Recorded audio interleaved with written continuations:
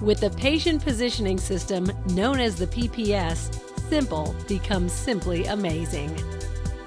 The patient positioning system is a state-of-the-art, revolutionary device which increases patient and staff safety and increases efficiency while administering an epidural or spinal. Patient positioning is vital for preventing problems and increasing the epidural effectiveness. With minimal adjustments, the PPS is able to position the patient in less than a minute. You can position the patient in the proper position, which frees up staff and allows you to avoid having family members awkwardly hold the patient. The PPS holds patients safely and securely, limiting patient movement with secure points for the patient's face, arms, and feet. The PPS is C-arm friendly, easily manipulated by staff, easily rolls into position, has a small footprint, and quickly moves from patient to patient. Before using the PPS, make sure it has been cleaned using standard hospital-grade disinfectant. Make sure the footrest is in the lowest position and that the locking casters are functioning properly.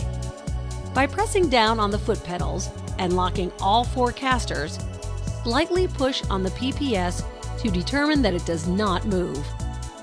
To avoid cross-contamination and to maintain your limited lifetime warranty, you are required to use the latex-free disposable face rest covers for each procedure.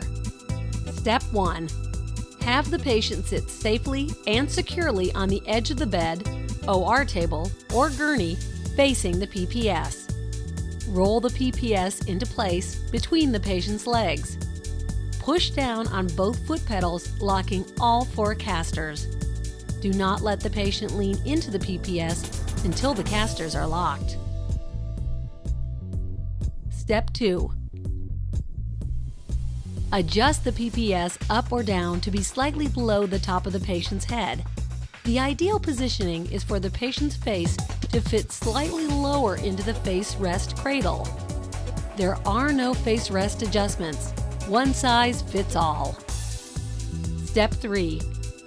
Invite the patient to lean into the PPS and ask them to fit comfortably into the face rest. Ask the patient to place their arms on the gel armrest. To obtain optimum position, the arms need to be elevated. Step 4. Place your hand on the footrest handle.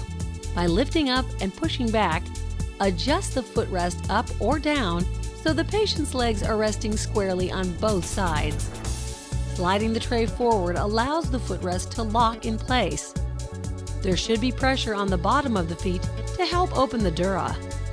Congratulations! You have successfully positioned your patient. After the procedure is complete and the PPS is no longer required, and when the patient is stable, have the patient return to a proper sitting position.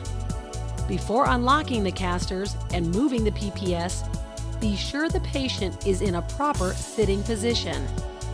Ensure that the patient understands that you'll be removing the PPS and that it will no longer be holding them. Unlock the casters by lifting up on both foot pedals. Roll the PPS away from the patient.